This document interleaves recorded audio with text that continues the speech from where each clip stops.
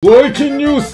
AMSA wins the off-season beating SDJ with Robe and J Mook twice. This tournament was noteworthy also because Loot City was a legal counter pick and plenty of players returned to that stage throughout the entire event. Additionally, one of the highlights of the event was Call of Duty commentators casting part of Top 8. How did he do that? He's but a mouse!